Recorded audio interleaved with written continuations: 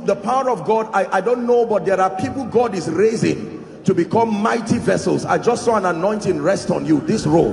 In the name of Jesus, I don't know where you are, but I pray may that grace now, let it rest upon you and shift you to a new dimension. In the name of Jesus Christ. Welcome to Christocentric Message. On this channel, you are going to get soul-lifting messages, faith-based content, prayer drills, and videos that would help you grow spiritually. Remember to subscribe to the channel, like the video you are about to watch, and comment on it. Stay blessed. Thank you, Jesus.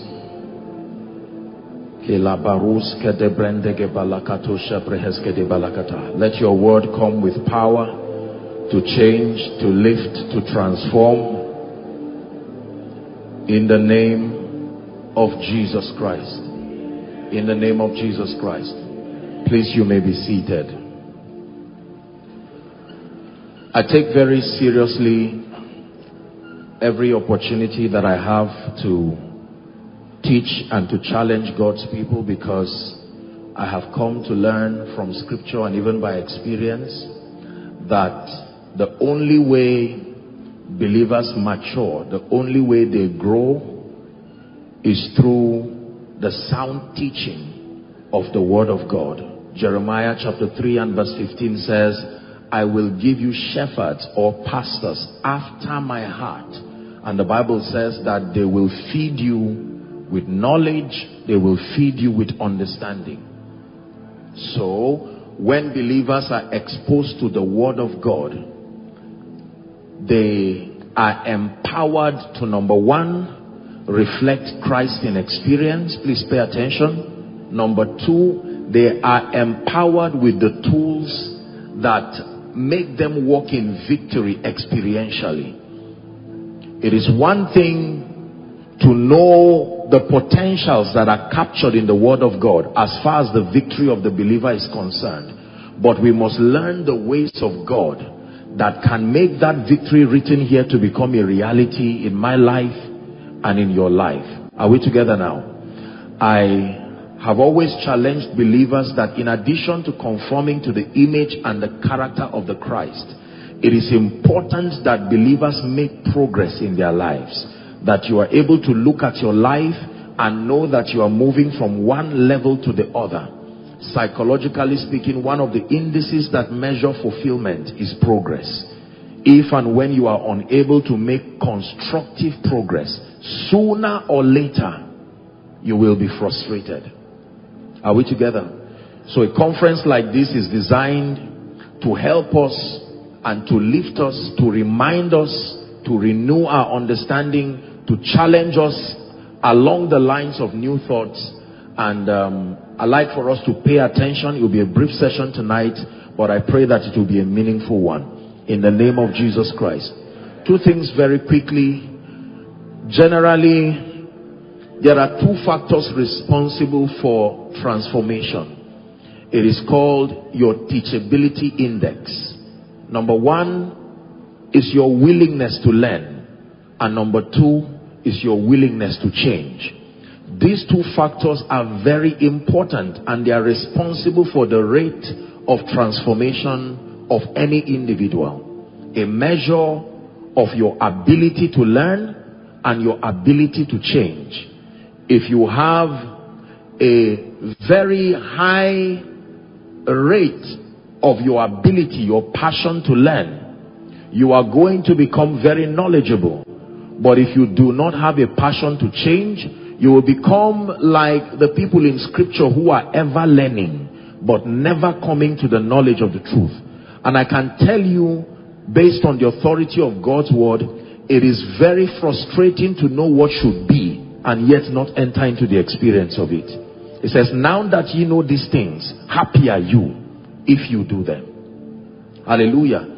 So as we hear the word of God, it is important that we are very intentional about, number one, learning, and then number two, to allow the word of God permeate our spirits and to permeate our minds, our thinkings, to challenge our philosophies and our ideas about life. until we change and we sustain the mind of Christ, we will never be able to experience the realities that befit the mind of Christ. The Bible says, for as he thinketh in his heart, so he is. Are we together? Yes. I just thought to say that because sometimes, especially in conferences like this, we can get very casual about the truths that come, and we just open up our hearts for the sake of the ritual of reception, with no intention to really receive it as a word from God and to be transformed. It is my plea, therefore, lending my voice with your pastor and the leaders in this great ministry, that we open up our hearts today and be very intentional, that the word that is coming is not just for awareness. It is coming from God through a man to me, to enlighten me, and then to empower me to move to my next level. If that is true for you, shout amen. Amen. Hallelujah. Praise the name of the Lord. And then while seated, I like to speak over your life, and then we'll pray as a way of starting this, my discussion proper. Isaiah 54 and verse 17. I'm interested in the A part. Isaiah chapter 54 and verse 17. No weapon that is fashioned against you shall prosper. Please say amen. Let me repeat it one more time, that in the name of Jesus, no weapon that is formed or fashioned against you shall prosper. While seated, can you turn it into a prayer in 1 minute, that I decree and declare in this season? Go ahead and pray. This is a believing church. Decree and declare, no weapon fashioned against me shall prosper. No weapon fashioned.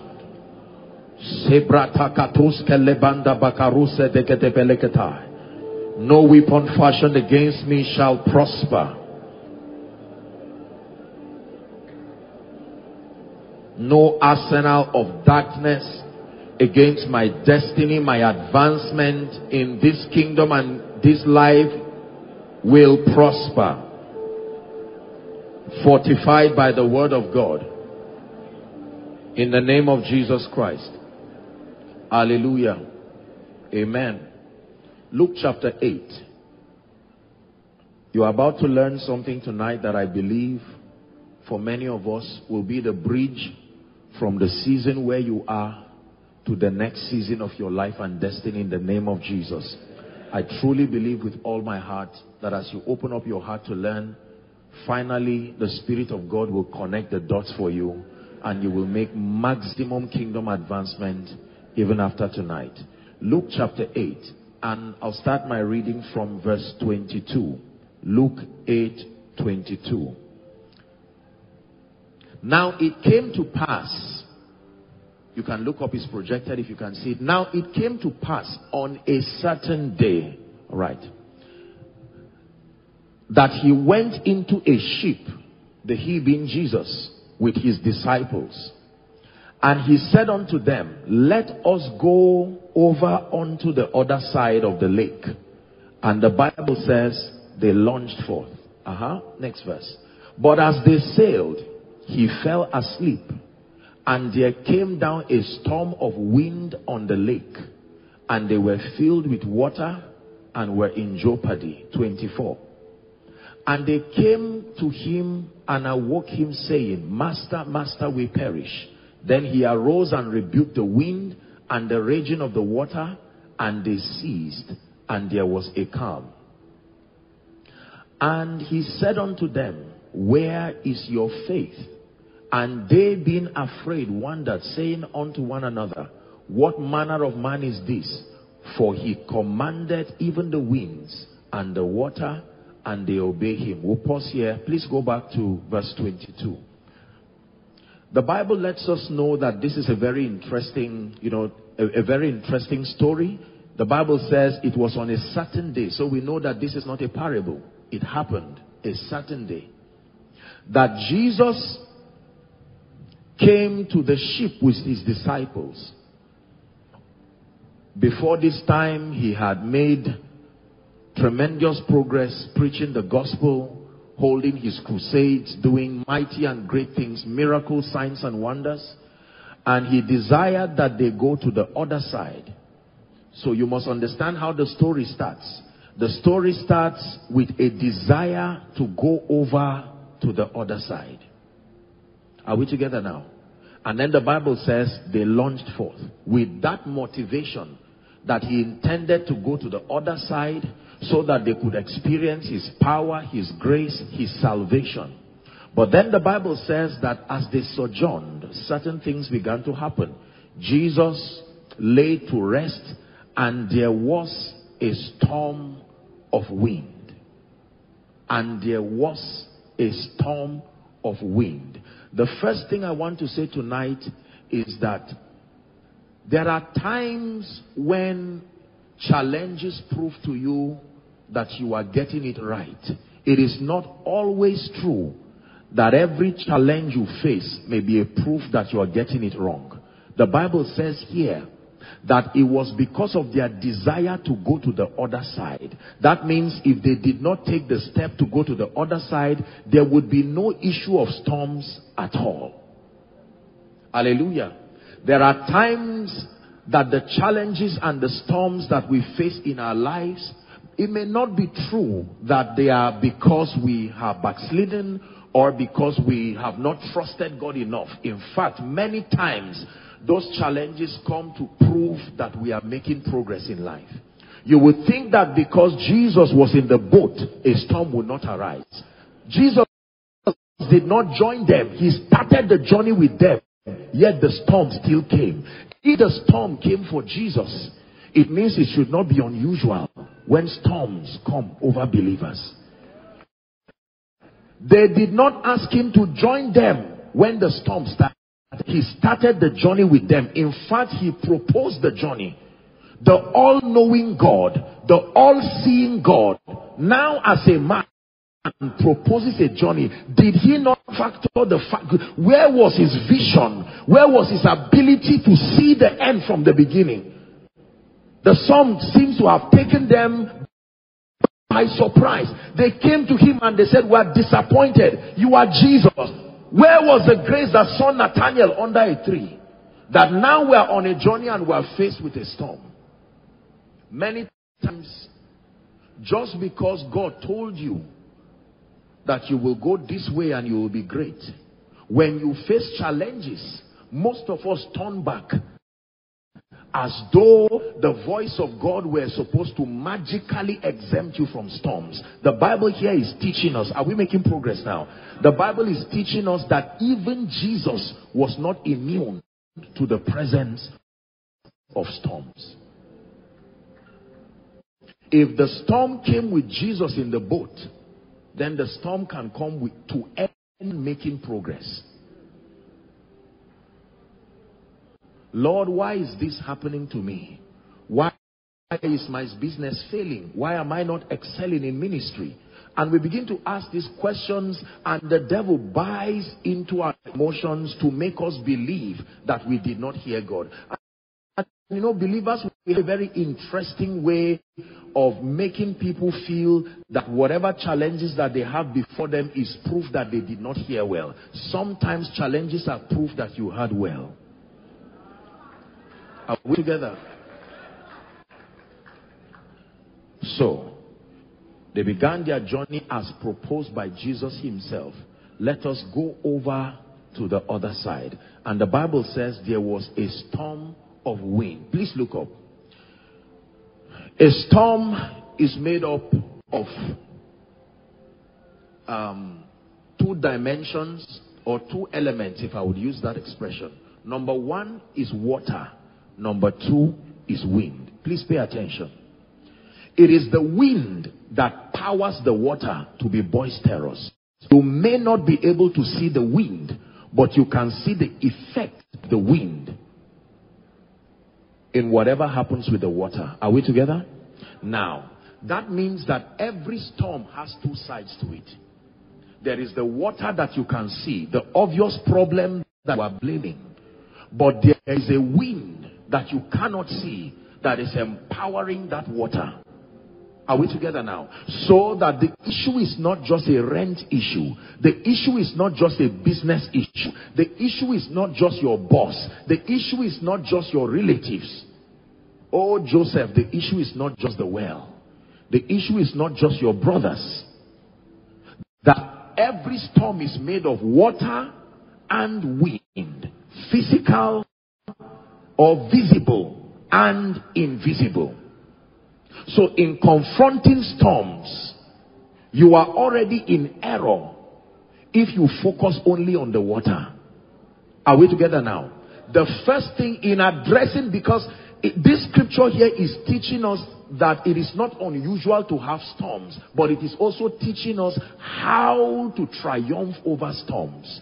That in dealing with storms, you do not start with water. When Jesus managed the storm, he started by rebuking the wind, the force that powers the water. Are you getting what I'm teaching you now? Very simple but powerful teaching. Because you see, Satan is the master of the sense realm, and he knows that for as long as he keeps creating men and situations, they will distract you, and you may not know that he is the force behind it. You will point fingers at individuals, and the individuals may have legitimate blames, but that behind every storm, the real reason why the water is boisterous is the wind. The water is only a slave to the wind. The boss may only be a slave to a spiritual manifestation somewhere. This is why the Bible tells us that we wrestle not against flesh and blood. Is God speaking to us now? That every time you are approaching issues of life and destiny, your first port of call should be the realm of the spirit. If you route it by any other agency, you will fail. Every storm is made of wind and water. Please say after me, wind and water. So just when the Lord tells you he's ready to manifest his power and glory over your life, you begin to have a misunderstanding with your wife that you cannot understand where it is coming from and where it is going to. That is water. There is a wind that is powering that. Spiritual men don't just talk physically. They know that what is happening is as a result of destiny. The moment you begin to find confusion around your life, it is proof that the realm of the spirit they have heard that you are going forward. Let us go over to the other side. The Bible says, John chapter 10 and verse 10, the thief cometh not, but for to steal, to kill, and to destroy. Look at me. That means before the thief comes, he vets whether there is something worth killing, worth stealing. That means the presence of the thief is proof you are that valuable. Now, please understand this. The thief has no business being in a place until there is treasure enough to steal, treasure enough to kill, and treasure enough to destroy. Could it be that his insistence over your destiny is proof that you are not even aware of what God placed in your own life? Satan can be used as a confirmation that you are valuable.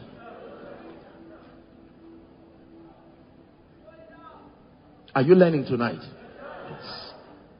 So, let us go over to the other side in business. Let us go over to the other side in ministry. The other side as far as my pursuit for God and the things of the Spirit are concerned. And you begin that journey, and here comes the storm. The storm is made of wind. Oh man of God, hear this. This may be a word for you. Oh businessman, hear this. This may be a word for you. The storm is not proof that your spiritual life has gone down. Don't let the devil lie to you. The storm, the quarrel in your home right now is not proof that you are not faithful. It's not proof. Many times it is because the devil wants to distract you so that you will go back. I can tell you, if they made up their minds to go back, the storm would cease. The same energy it takes to go back is the same energy it takes to continue. Whether you go back or go forward, it will still take energy. We're dealing with Luke 8 now. And then the interesting thing is that the Bible says Jesus was sleeping. You don't want a savior to be sleeping during a storm. You want a savior to be alive. But Jesus was sleeping. And you would think that as boisterous as the storm was, it will wake him up. Jesus was still sleeping. That means, listen, this is very powerful. The Bible says, let this mind be in you, which was also in Christ Jesus. Why will Jesus be sleeping in a boat that is raging left, right, and center? He did not wake up. He was sleeping. It took them waking him to say, Master, carest not that we perish. Because he knew for sure that he would not perish. Are we together now? They never said, Jesus, wake up, your life is in danger. They said, there is something about your mentality that even the storm does not affect you. We know you are fortified. You have your thinking. You have a mindset that will not allow storms to move you. But help us. Have mercy on us. We are still trying to grow. Can I tell you this? There is a lesson here for everyone to learn. Two people were in the same storm. One sleeping, the other one shouting. Let this mind be in you. Sometimes you see people rejoice and praise the Lord until you hear what they are rejoicing over. They are rejoicing over pain. They are rejoicing over disappointment. The man can be singing and clapping and there are bills to the billions to pay. He has received a mentality that God's jealousy defends him and that there will be a way, the end will be victory. This is how we think in the kingdom. Please understand this. We live in a world that is very passionate about attracting sympathy. And sometimes we tend to believe that just because we have justifiable reasons to feel bad, we can throw away everything and blame everybody and get angry. People do foolish things in society and justify it. Why did you steal? Well, there's poverty in the country. Why are you not serious? Well, there is no job. But Jesus had a mentality. This is the second thing I want us to learn. The first is about the reality of storms, that it happens to all men, including Jesus. And then number two, there was a mentality that Jesus had.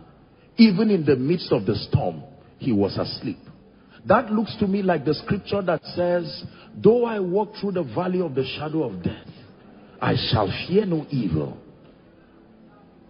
Now here's the secret. For thou art with me. It didn't say for thou art talking to me. There are times that you don't have to wait for the storm to be calm to rejoice. Just verify if Jesus is there. The moment Jesus is there in the boat, begin to find rest. You can fail alone, but you and Jesus cannot fail together. If you are the only one in the boat, even if you are a skilled man at sea, begin to be afraid. But if you check that boat and you verify that Jesus is there, even if he is sleeping or seems to be sleeping, find rest. The first reason why we find rest in this kingdom is not because the storm is over. It is because Jesus is in the boat. Oh, this is a prophetic word to someone right now. I may not know how the solution will come. I may not know what to do. I'm in the middle of nowhere. I began a journey to start a business and now I'm in debt to the millions and the billions. It was because of my desire to go to the other side of my destiny. I can't remain at this level. For the Bible says the path of the just is as a shining light. There are many people who do not have storms.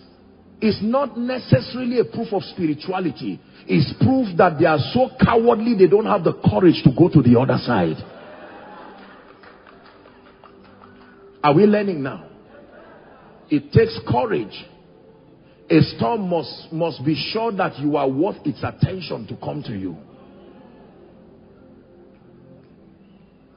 Now, Learn this lesson. Number one, storms happen to all men, including Jesus. It is not unusual. One of the scriptures that baffled me for many years is this statement in Revelation, and there was war in heaven. War in heaven. Heaven is your throne. With the all-seeing eye, omniscient, omnipresent, there was still war in heaven. Notice the character of God in both cases. God never stood up from his throne because of the war. He was still seated at rest. There was already a system put in place. Listen, learn this. Rest is proof of faith. Rest is proof of faith. You may need to prophesy to yourself. Say, myself, find rest. Myself, find rest. The Bible says, except the Lord builds a house, they labor in vain that build it. Except the Lord watches over a city, said the watchman watcheth but in vain. It is vain to wake up early and to sleep late at night, only to eat the bread of sorrow. But he gives his beloved sleep. Are we together? So there is a mentality that was in Jesus that I'm proposing to us. Every time you seem to not have control over the issues in your life, forget about the issues and verify in that boat, is Jesus there? He can be there as the prophetic word he gave you. He can be there as the word of God that you hold on to. Are we together now? Yes.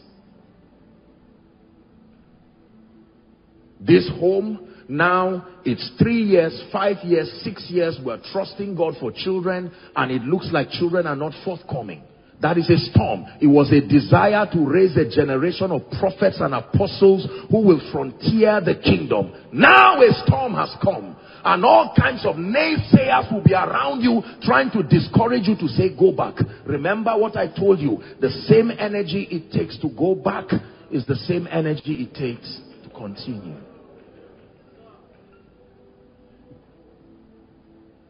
Jesus had a mentality. He was so at rest, and they tapped him and said, Master, carest thou not that we perish? Please give us the scripture.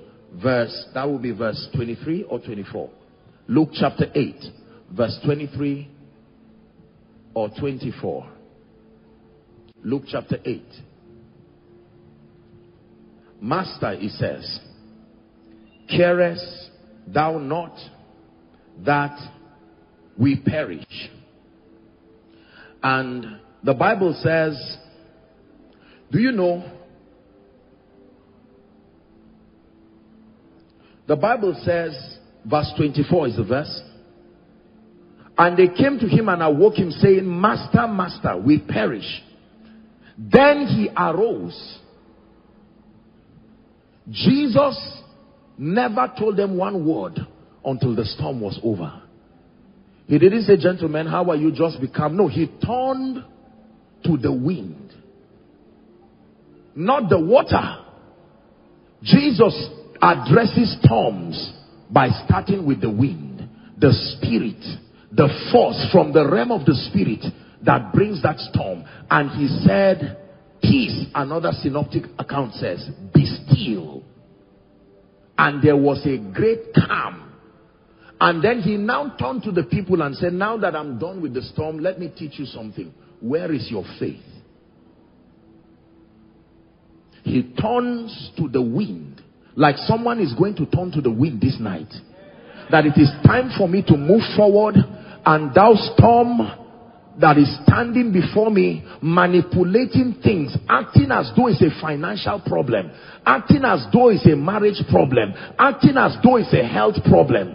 Just when they say you are about to be promoted, you touch yourself and it looks like there is a growth somewhere, and the devil starts telling you cancer. So this is how you are going to die. That is a storm. It is not the swelling. There is a spirit. There is a way that we deal with storms. Jesus is giving us a lecture that you deal with storms by rebuking the wind. You only rebuke what is alive. You don't rebuke what is dead. That means the wind had life and it could hear. The force that is behind the tragedy, the force that is behind, that is posing an impedance to your journey can hear. And if you know how to speak as a priest, that storm can be calm. You don't have to bother about the water. Let the wind cease its influence and the water will come back to normal. So the issue is not just a financial problem. The issue is not just a marital problem. The issue is not just job. The issue is not just your destiny helpers forgetting you. There is wind that is making the water to be boisterous.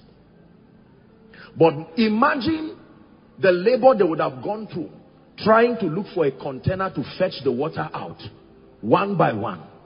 Imagine you're trying to fetch it out and it's coming into the boat again. It would have killed them there. That's how many of us try to manage challenges. Now, Jesus is teaching us a lesson here. That for every storm, please pay attention, there is wind and there is water. And that you can stand in the name of Jesus Christ and take authority over the wind. And you go to your office by the next day, and the same boss who vowed that you must leave this office comes to you and says, you know, I've been thinking about you. Where did you say you come from? And now you know that that is water without the influence of the wind now. Are we together now? Verse 25. Jesus said to them, verse 25 now, where is your faith? We'll continue our reading. And being afraid, they wondered, saying to one another, I'm reading from KJV, what manner of man is this? For he commanded even the winds and water, and they obey him. The Bible now says they proceeded with their journey. Verse 26. The Bible says, and they arrived. Say, I must arrive. Oh, in spite of the storm, the Bible says they arrived. Just stop there. Don't rush. We are dealing with, this is scripture. This is good news. That regardless what they met on the way, the final thing is that they, and I prospered. And I went forward. Your story is not complete until this is captured in the story. So when you are telling me about the challenges, I'm interested, but not as interested as this. I want to know, did you have the staying power to arrive? Someone prophesy, say I arrive. Say I arrive. Hallelujah, I arrive financially. That destination, I arrive in the name of Jesus. You may laugh at me because you are watching the storm, but it's not over. I arrive. In the name of Jesus, I arrive. Regardless the naysayers, I arrive by the power of the Holy Spirit. In ministry, I make progress. I arrive. Financially, I arrive. Rejoice not over me, my enemies. I arrive. Not only me, my family will also arrive. Please sit down. And they arrived. How many of them arrived? All those who started. Not some. Let me use this to prophesy to someone. There will be no loss. When you started this journey, you started with your spiritual life, your finances. Everything that started with you will also arrive. You will not leave your spiritual life in the boat. It will not fall by the wayside. Just because you want to make progress. Don't lose your spiritual life. Don't lose your finances. Don't lose your relationships. Don't lose your courage. Everything that started that journey should arrive also. It didn't say, and he arrived. And they. And my children arrived. And my company arrived. And ministry arrived. And my spiritual life arrived. Yes, I came from a family of idol worship, but I made up my mind to go to the other side. And on my way, for 10 years, I made captivity, but I still turn it into a prayer in 1 minute. The grace that makes a man arrive. In the name of Jesus Christ. You're going to be seated, but I'd like you to pray. I just felt that this is a place to declare The grace, I arrive. I arrive. This one thing I do, forgetting the things that are behind, I press towards the mark of the high calling in Christ. I arrive.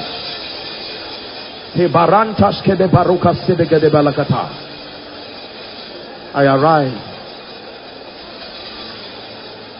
I didn't start the journey to die in the sea. I didn't start the journey to bow to storms.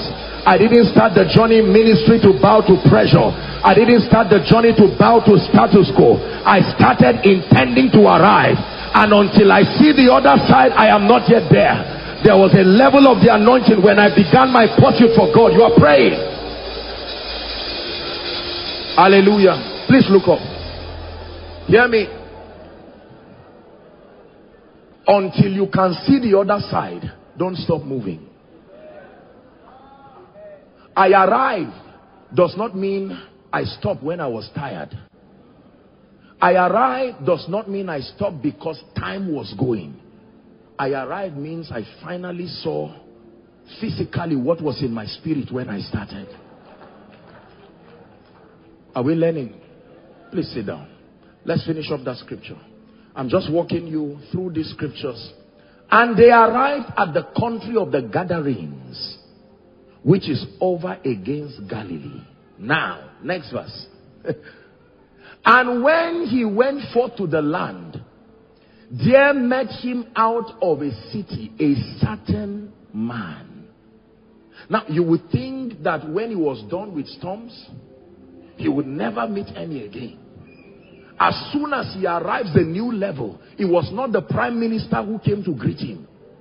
As soon as he arrived there, it was a madman who stood there, and the Bible says he had devils long time and wear no clothes, neither abode in any house but in tombs. My first question is, who told the madman there were people coming from the other side? I can perceive a relationship between the storm and the demons in this man. That as soon as he arrives, he meets the madman, who is also like the water and the wind. In this case, the man being the water, the wind being the spirit that had kept him bound for a long time. Follow the discourse. Next verse, please.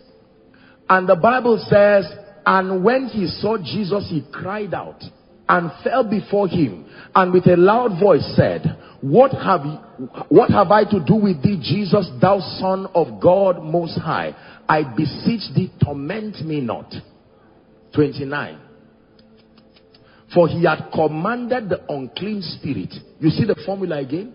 Not the man. Every time you see storms, whether in human forms, whether in whatever, the approach is the spirit first. Jesus did not reply the man like he did not reply the man. He did not reply the water. He went straight to the wind, the spirit component in that situation. And the Bible says he rebuked, he commanded the unclean spirit to come out of the man. Then the Bible gives us added information that for oft times it had caught him, and he was kept bound with chains and in fetters, and he broke the bands and was driven of them, of the devils, into the wilderness. And Jesus asked him, now that he was free, saying, okay, he's giving us an information. What is thy name? And he said, Legion. Because many devils were entered into him. Watch this. And they besought him that he would not command them to go out into the deep. 32. Watch this. It says, and there was there a herd of many swine feeding where? On the mountain. Leave that for another day. And they besought him that he would suffer them to enter them. And he suffered them. The word suffer means permit. And the Bible says, and when the devils went out of the man, they entered into the swine, and the herd ran violently down the steep place into the lake and were choked. And they that fed them saw what was done and fled, and went and told it in the city and in the country. Read on. Then they went out to see what was done, and came to Jesus and found the man out of whom the devils were departed, sitting at the feet of Jesus, clothed and in his... So what kind of mind did he have before? Because the Bible says that he was sitting in his right mind, and they were afraid. 36. They also which saw it told them by the means that he was possessed of the devil was healed. The means that he was possessed of the devil was healed. Next verse. I want to bring out a powerful lesson here. Now watch this. Then the whole multitude of the country of the gatherings round about besought him to depart from them, for they were taken with great fear. And he went up into the ship and returned back again. 38. Now the man of whom the devils were departed besought him that he might be with him, but Jesus sent him away with an instruction. What was the instruction? 39. Return to thy house and show how great things God had done unto thee. And he went his way, watch this, and published throughout the whole city how great things Jesus had done to him.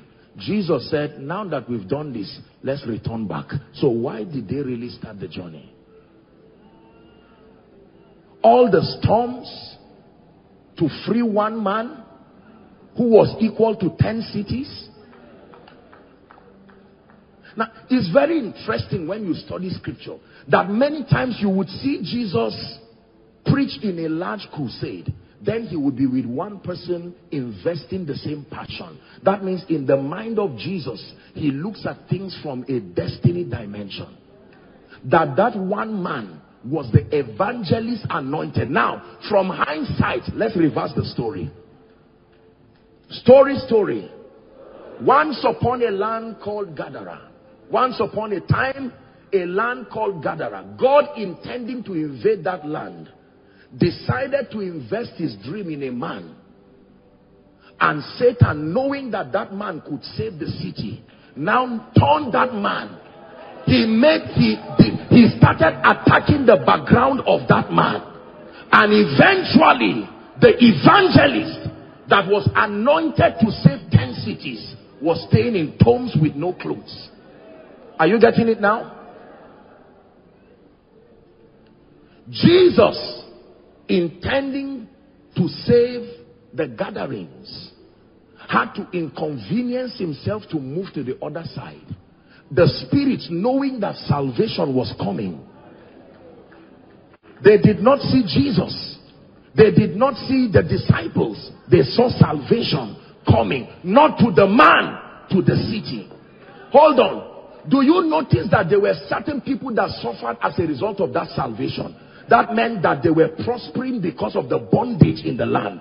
The moment the spirit went out, some people's businesses went down. Oh dear. There were people who their prosperity was because there was no salvation in that land. The economy was rising because the purposes of God were bound. As soon as the man was released, the spirit and those in allegiance to it went down. No other person went down in that city.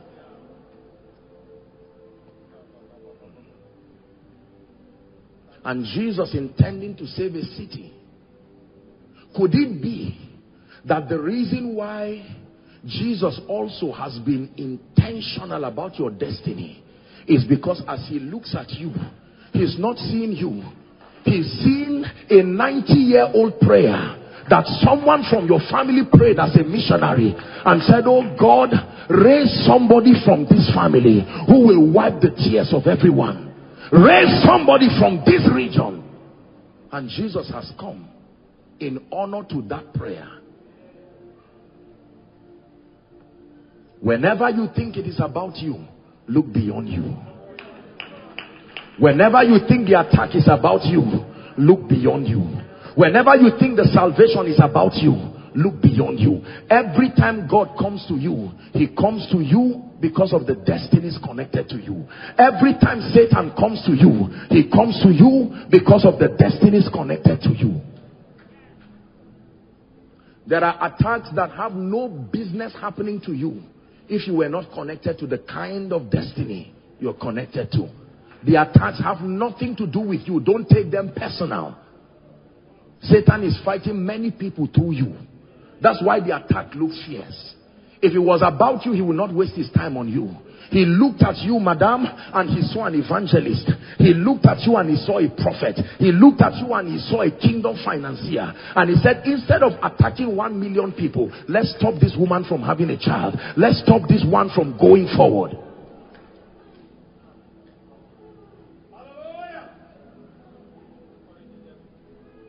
Is someone learning now? This is giving us spiritual intelligence as believers, so that we can interpret things from the lens of the spirit, from the lens of prophecy, from the lens of destiny. Now you can rejoice in the office and they may not know why. This woman who has been insulted by everybody, why is it that the more they insult you, the more you rejoice? Tell them, I came to House on the Rock and I heard a word by the Spirit that corrected my understanding. Number one, that storms happen to all men, and storms are verification systems that you are really going to the other side. If you did not intend to grow, you will not meet with the challenges. Even Jesus and his presence in the boat did not stop the manifestation of the storm. It only stopped the dominion of the storm on the journey. The next thing that I taught you that you need to have at heart is the mind of Christ. There is a mentality that makes men rest in the midst of storms. Can I tell you this? The Bible says, yea, though I walk through the valley of the shadow of death, I shall fear no evil. It says, for thou art with me. That divine presence should be a consolation. Someone declare, say, you are with me. Thou art with me. Thou art with me in the midst of the storm. And then when Jesus woke up, the Bible says he rebuked the wind and the storm was calm. So the first way we address storms is to rebuke the wind. Next time, go to your shop, go to your mall, go to your business, go to your house. You come back and you see your children bringing reports that are not consistent with the word of God. Just kicking and venting anger on the children will not solve the problem. Always remember, Jesus has taught you what to do with storms. It is not the result.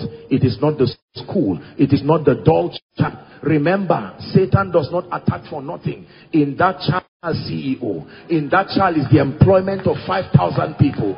Don't blame the innocent child and bring ill-spoken words over him. You are a failure, you are dull. No! Satan does not attack failures.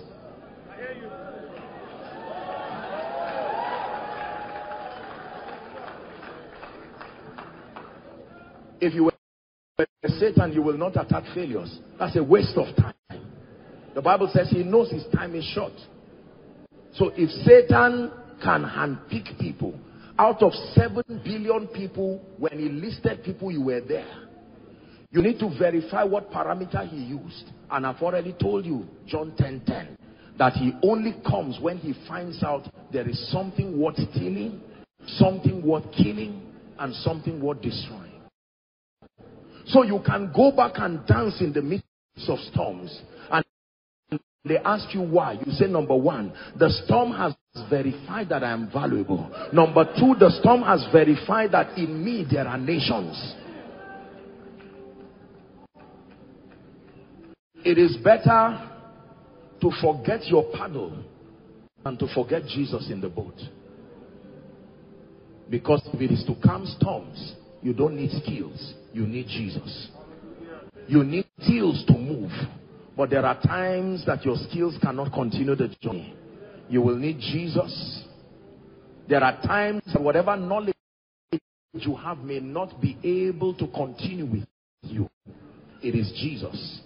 And then remember that in your praise and your rest, there is prophecy that you will arrive.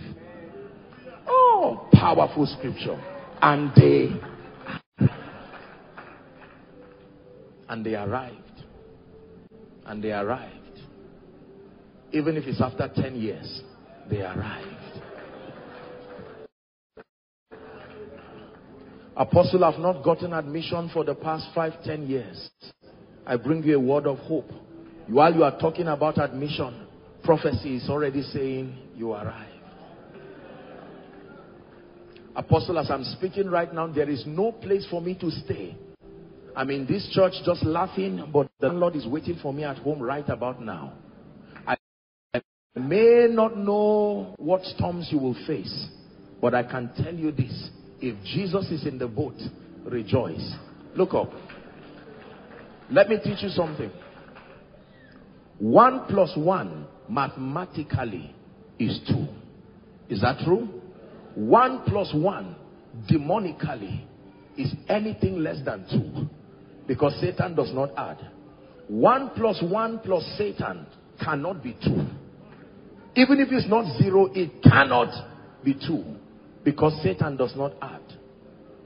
1 + 1 + Jesus is equal to the answer he puts there. The moment you add Jesus to the equation, the answer is no longer scientific. The answer is no longer economic. The answer is no longer mathematics. It is the answer he puts there. So he can take 10 years of delay plus 2 years of being raised by a single mom plus 15 years of unemployment plus Jesus, and he can put 1 year of victory that is equal to 30 years. 5 years of a wayward life plus 2 years of limited understanding in church plus a job that may not give you so much plus your passion and fire for God, then plus Jesus, and you will be surprised to see what the answer will be. The answer will be the destiny of someone who started working hard from 4 years. And you say, this is not fair. And he says, Jesus does not only add, he can supplement. Anything plus Jesus is the answer he puts there. Let me tell you something. We're wrapping up. There is a very interesting parable I wish I had the time to deal with in scripture. It was a parable about employment. The Bible says a vine owner was drawing people to get into his field. Have you read that parable? And he negotiated for a denary with certain people early in the morning. Is that true? So their basis for going to the field was not because they loved the vine owner. It was because they negotiated for a denary. He took them to the field. Later on, he saw some others and said, why sittest thou idle? They said, no man employ us. And he said, go. They didn't negotiate. They went because of love and honor to the man. Even at the 11th hour, 1 hour to the close of work, he still met another. He said, go. At the end of it, he paid those who came because they wanted payment. Then those who came because they believed him. He said, now let me decide how to pay you. Paid them the same amount, and they said, no, there is injustice here. And Jesus said, what is the injustice? I know you came from a lineage of millionaires. I know you came from a lineage of those who bless you, and maybe that may be your motivation for loving Jesus. It was not really because you loved him. It was because there was an opportunity. You were told that if you stay with him, he can bless you. Oh dear spiritual employee, you go to the vineyard, your denary is coming.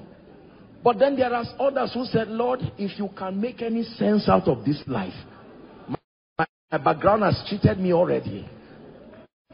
And he said, also come and join. And when it is time for payment, when he's allocating graces and possibilities, he can bring the grace of one. Oh dear. I'm saying this prophetically because there are people after this conference. You will stand side by side with those who started being diligent even before you were born again. And they will wonder and say, but this is not fair. And you will tell them, the problem is not me.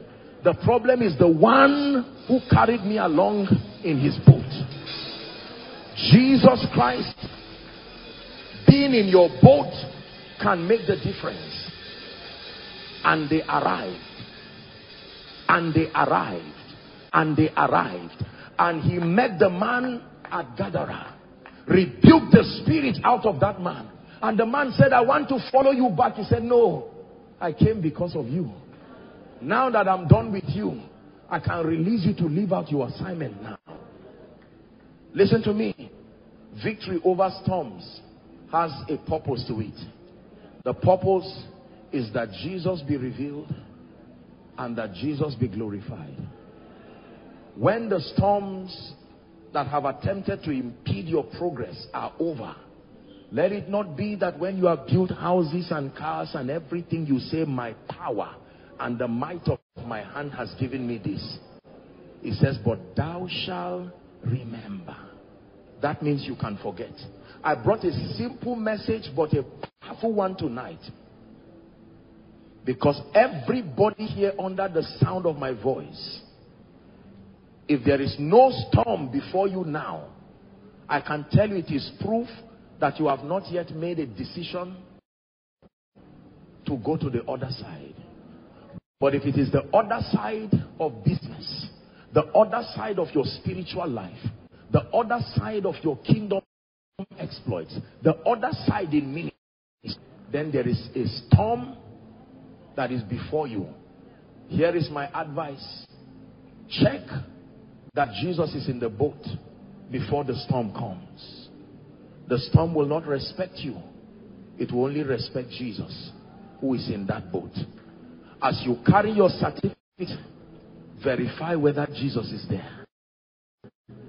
As you carry your track record of business exploits, realize a day will come, dear Peter, where your net may not be able to catch fish. If your net does not catch fish, it is not laziness. There are times that the fish will not come. You will need Jesus. It is only Jesus who can tell the fish to come. Some of you are in this situation right now. You've exhausted everything you know to do, intellectually, spiritually, economically, etc. And you are right now in a confused position, not knowing what to do. Number one, find rest. Storms happen to everybody, even Jesus. Number two, have the mind of Christ. You know that Jesus is in the boat, so find rest. It will not kill you. There is an end. Number three, have the mind of Christ. Superior understanding. Superior understanding that Satan is a master of the sense realm. He will manipulate you into depression, and then you will find out that the challenge, every challenge comes in its inflated form. It takes the rest of faith to deflate it down. Sometimes you will worry over things that are not as serious as they look. And then Jesus taught us how to deal with storms. That you speak over the wind and say, in the name of Jesus, this wind making my marriage boisterous, this wind making my academics boisterous, my job, my business, this wind making Nigeria boisterous, this wind making my political career, my ministerial calling boisterous, peace, shalom, be still. And the Bible says the wind and even the water obeyed him. And then obtain the staying power to continue until you arrive. And when you arrive, remember that the arrival has a purpose. Don't dive and begin to celebrate and forget that there is a madman who holds the salvation of 10 cities waiting for you. Could it be that the reason why God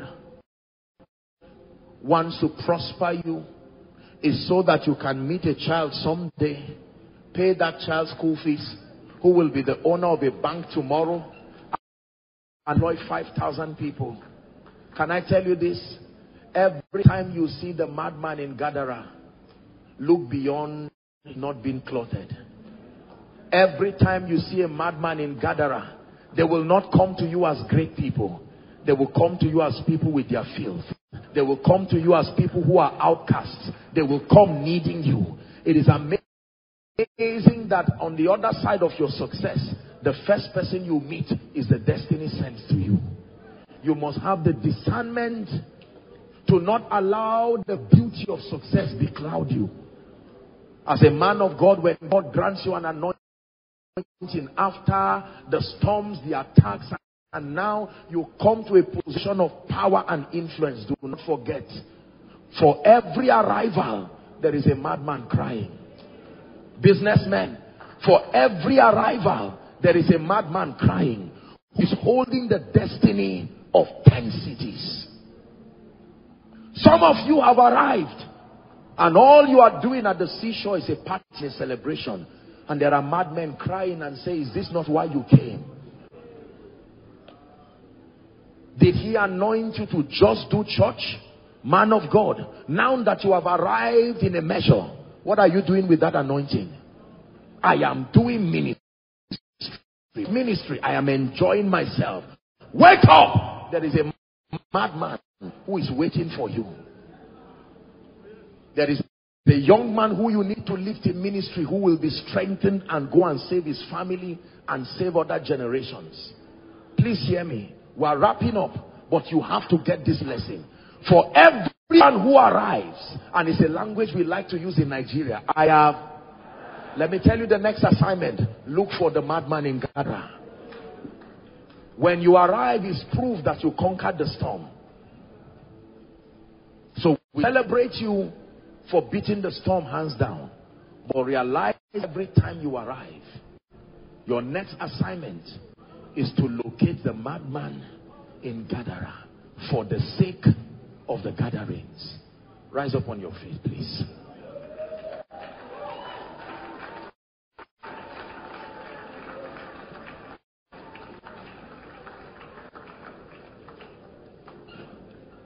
We're going to pray just 3 prayer points tonight. Prayer point number 1 will be that God would grant us the strength to have the resilience, to have the stamina and the staying power to continue when the storms of life come. I wish I would tell you storms would not come, but I'd be lying to you. If you want to get to the throne, the pathway is the cross. Oh, Joseph, if you want to sit with Pharaoh, be ready to enter the well, go to the prison. I said it in a teaching somewhere that the prison is where both good and bad people meet. Every time you see people in the prison, be careful, because Joseph is there too. Not everybody is a criminal. Every time you see men on the cross, be careful, Jesus is there too. He is just between 2 thieves. He may not be a thief. This is already a word for someone. Don't generalize people. You may see Joseph in the prison, but not everybody got there because of a crime of their own. You may see men hanging on various crosses. Don't generalize. Jesus is there too. He's not dying for himself. He's dying for the world. There are thieves that pay the price for their own foolishness, but there are others who are dying for others. You must have the grace to discern. Are you ready to pray? Prayer point number 1. Lord, I obtain grace that as I start this journey to the other side, regardless the storms that come, I will arrive. Lift your voice and pray. Please pray. Let it be from the depth of your heart.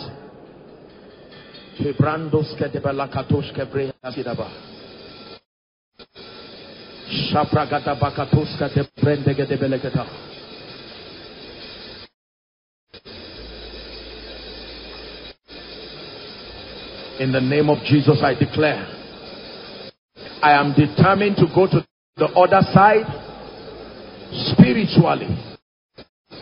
I am determined to go to the other side financially. I am determined to go to the other side in destiny.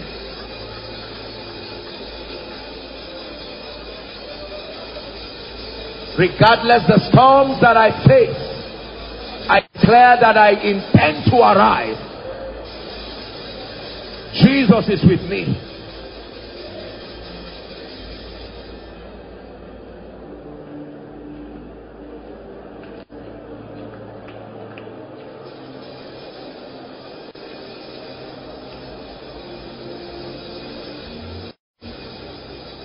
Are you praying?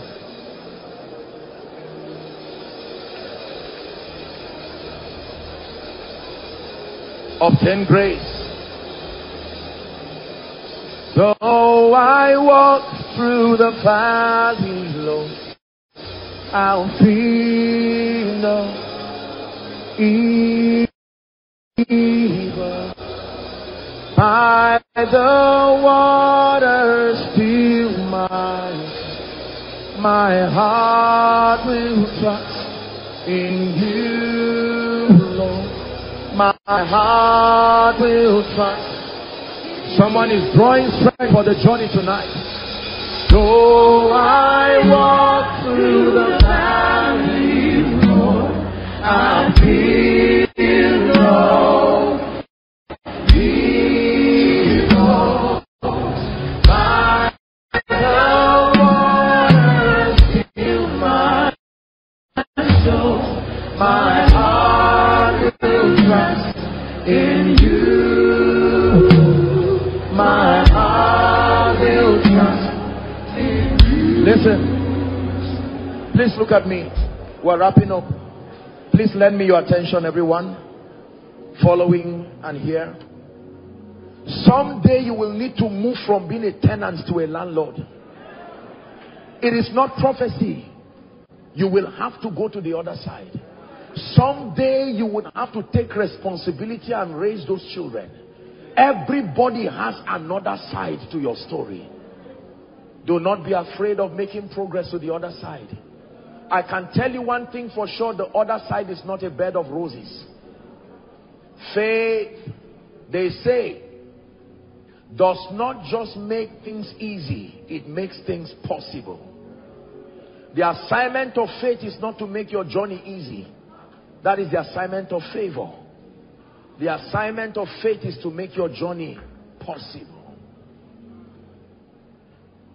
Someday, you have to make up your mind that I'm tired of begging and borrowing. Listen, I have to go to the other side financially. It will take courage. Let us go to the other side. Tell your mind, let us go to the other side. Tell your spiritual life, let us go to the other side. A day will have to come, you look at your wife and say, my dear, he called us to ministry. Thank God for the level we are operating now. But there is need to go to the other side.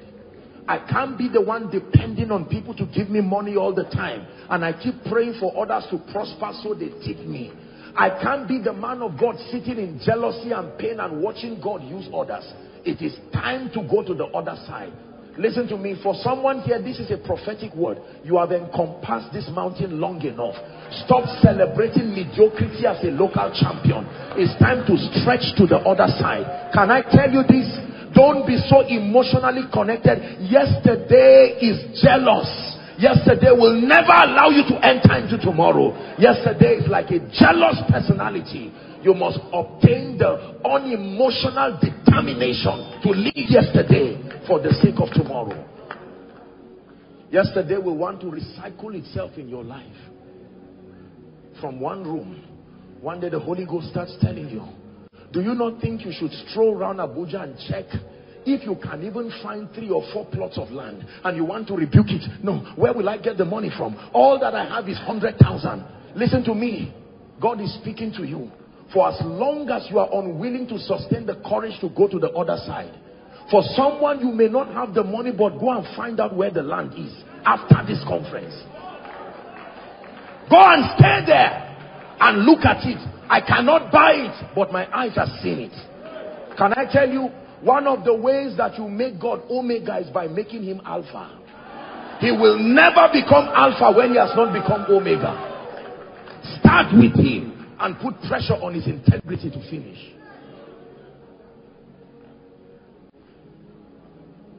I should go abroad and educate myself, but where will the help go to?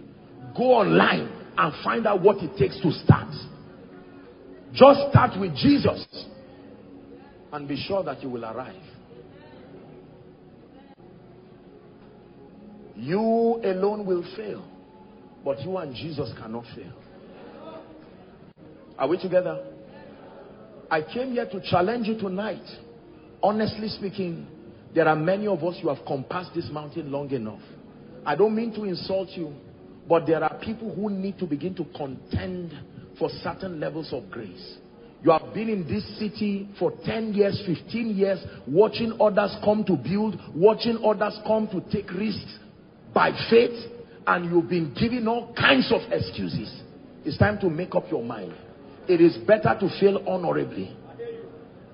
Listen, there is something called failing forward. When a plane is going forward and someone who is at the front seat goes back to use the restroom, is the man going behind? The plane is moving forward. He's in a plane that overall is going forward. Even though in the plane he is going backward, but the plane is too big for him to move it backwards. That's how your destiny is. Go and start the shop. What do I need? Courage. You don't need products. Open it. Open the shop and start. Apostle, I'm in debt to the millions and the billions. How do I come out? I can tell you, if you think you're going to save your way to go out, you are joking. Listen to me. The first way to come out is to invite Jesus into the situation. You will never come out on your own. When you are in trouble, don't try to come out. Bring Jesus into the situation. There is something about him that cannot let you remain in storms. Are we together? It is time to stretch to the other side. And please do not forget, whenever you arrive, remember, there is a madman in Gadara. That all that journey, your financial journey, your intellectual journey, dear worshiper, when you arrive and your songs go to the nation, remember, there is a madman whose deliverance is tied to your songs. Do not allow arrival mentality destroy you. In this kingdom, we do not stop. We move from level to level to level to level. Now, before I speak over your life to end tonight, I want you to rebuke the storm. We have identified the storm, but Jesus taught us to not forbear with storms. No. When storms finish their assignments, do not let them continue. The assignment of a storm is to verify that you were sent. The assignment of a storm is to convince you that you are moving. When you find that information, the storm does not need to remain again. There are many of us, the storms have stayed beyond their validity period. And Jesus teaches you what to do, that you are about to do now. In the next 1 minute, please, without distraction, in the name of Jesus, as a priest that you are, I'd like you to begin to rebuke every spirit that is back of any situation challenging your life and destiny. Believers, pray.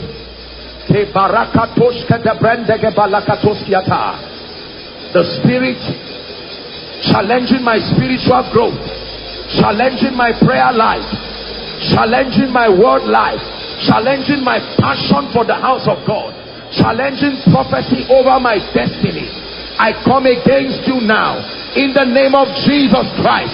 Is someone praying? The spirit inhibiting church growth, inhibiting growth in my business, in the name of Jesus, I rebuke you. By the God of heaven, thus far have you come, no further shall you go. The spirit fighting the arrival of the anointing upon my life and destiny, I come against you in the name of Jesus. I come against you by the blood of the Lamb. House on the rock, pray, decree and declare that thou mightest be justified.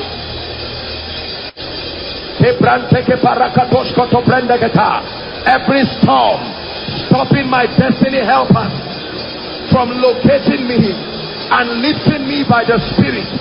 Every storm challenging my business. Every storm challenging Nigeria. Every storm challenging my family. Are you declaring by the Spirit? Peace, be still. Finances, hear the word of the Lord. Ministry, hear the word of the Lord. Business, hear the word of the Lord. Family life, hear the word of the Lord. Peace, be still. I rebuke every spirit.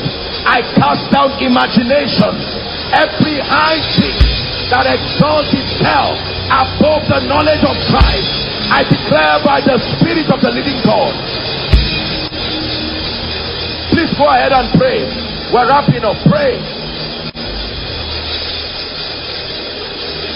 Pray. Atmosphere shift now. Chains be broke. Pray now. Holy Spirit, move now. Heaven open. Command that atmosphere. Shift in the name of Jesus. Atmosphere of depression, atmosphere of failure, atmosphere of conflict, atmosphere of violence, atmosphere of poverty. I rebuke you in the name of Jesus. As of the Lord declare one more time. Prophesy over your destiny.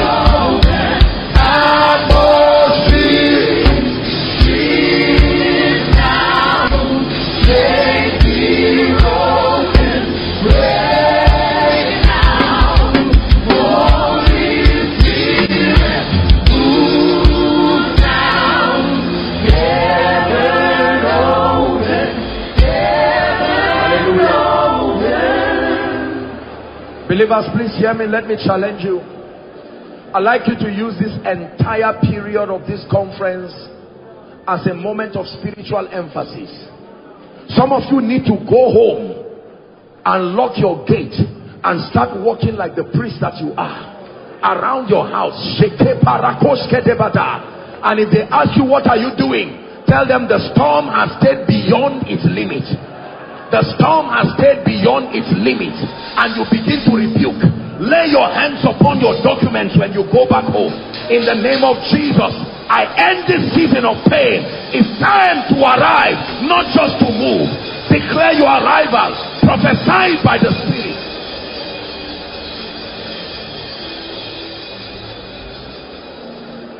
Hallelujah. Hallelujah.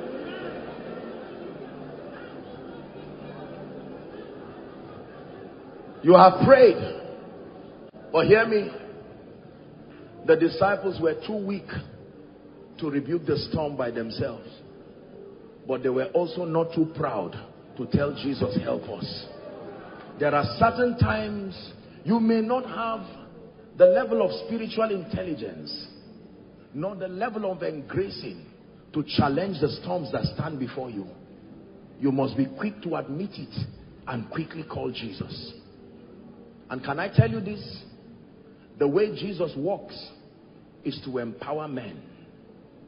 Go to them that sell and buy. There are those that sell. This is why he gave in the church apostles and prophets, evangelists and pastors and teachers for the maturing of the saints. That means everything that makes for the saints to rise to their full prophetic potential, he's invested it. Believe me when I tell you, there are times you can pray, you can stretch, you can do everything to know to do. Doctors have taught us this. Military people have taught us this. There are times that a doctor can tell you, I am a doctor. There is DR or MD behind or in front of my name. But I admit that this situation is beyond my expertise. Allow the consultants to come. And they do not feel bad allowing the consultants to come. And you can be surprised that a very delicate and complicated surgery, you may see a man who does not have the form, but he's still consultant. I have sent carpenters to judge those horns. Carpenters. I have seen a few professionals and consultants, and many times they don't have any form. They can come and you see them, you can almost doubt. You don't know their consultants when they are standing. You know their consultants in the surgery room. And with digital precision, they would carry out a very delicate and complicated procedure and come out after a few hours and say it is done. This is how it is in the body of Christ. It is not to worship men, but let me tell you sincerely by God, there are people who by the privilege of the election of grace, they have been vested with certain possibilities. Every time you find out that you've exhausted your creativity around a storm, don't die in pride. Humble yourself. Let your defeat in pride not misrepresent Jesus. He can still calm storms if you call him. Hallelujah. I believe that the servants of God here, I'm standing in faith and agreement with them to speak right now. Because there are many of us, you've prayed, you've fasted, you've done what you know to do. The situation does not seem to listen to you. But he sent us in his name to speak over that situation. And so I want you tonight to shout a loud amen as I speak and declare. Just 1 minute and we're done. I just want to speak over your life. Prophecy is powerful. It says they are taken for a prey and none see it restore. In the name of Jesus, I stand joining faith with the father and the priest over this commission, and the angel over this house, and the servants of God here.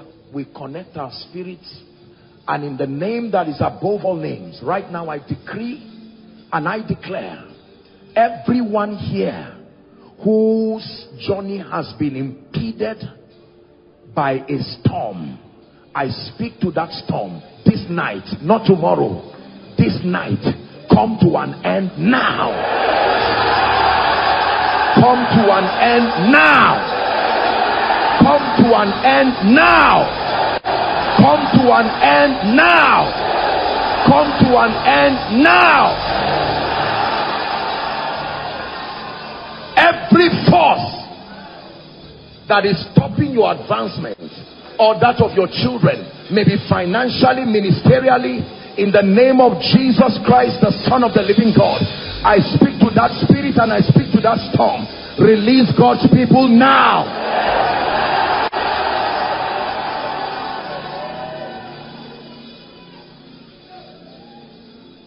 And I decree and declare over your life. Listen to me. Immediately the storm was calm.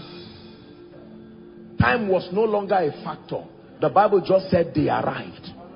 How long it took after the storm? I told you, when Jesus comes in, the calculation changes.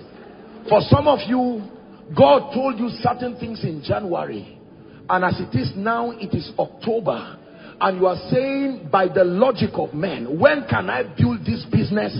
I tell you, when Jesus is introduced, you will be surprised. Let me speak to you by the Spirit of grace. In a matter of weeks, for some of you, may the prophecy that you had right from January come to pass.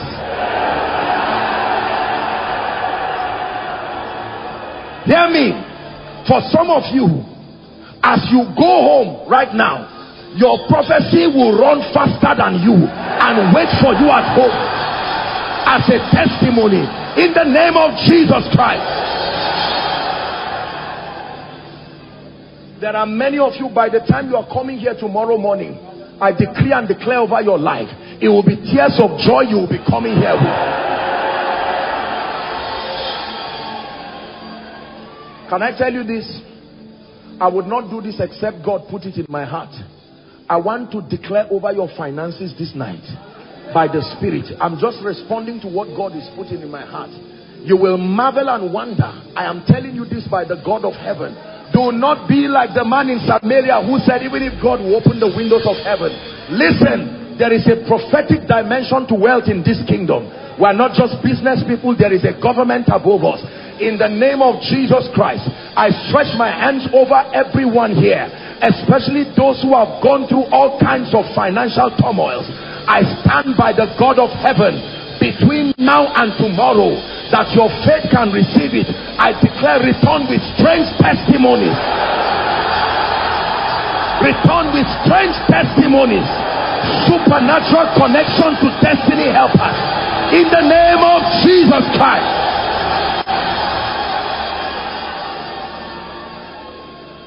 Tonight as you go to bed, may the heavens be opened over you. Supernatural ideas, instructions, strategies that are required for the next level of your life. Receive them by prophecy. In the name of Jesus. Dearly beloved, I hope you were blessed by this message. Do not keep the video to yourself. Share to as many as you can to help them bless. Check our homepage for more of our messages. Subscribe to the channel, comment on it, like it. See you on our next video. Bye. Pray, pray, pray for your destiny.